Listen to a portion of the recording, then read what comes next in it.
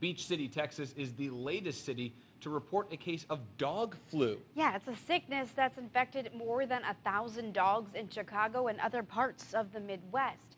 KAGS HD News reporter Ian Smith spoke with dog experts in Bryan today, and he shows us why dog flu isn't an issue here yet, but what you should do if your dog does get sick.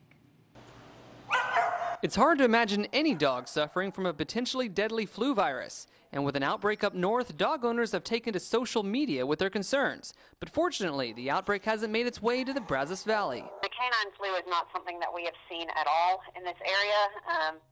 It is not something that is on our radar at this time. Considering the virus is extremely contagious, pet experts say it's always best to err on the side of caution. We want to keep an eye out that we alert people if there is that canine flu in our community. There is not right now. When we see it or when the vet world sees it, it happens in very isolated and very sporadic episodes. If the virus did make its way to the Brazos Valley, there are some symptoms to watch out for. The general symptoms of high fever, lethargy, decreased appetite, decreased drinking, some respiratory symptoms such as coughing, labored breathing. Experts say these symptoms can apply to other health issues as well. It's always a good idea to call your vet if you notice any of them.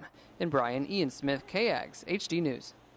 Experts say there is no vaccine for this particular strand of dog flu at this time. The dog that was reported to have the virus in the Houston area came from Chicago with its owners.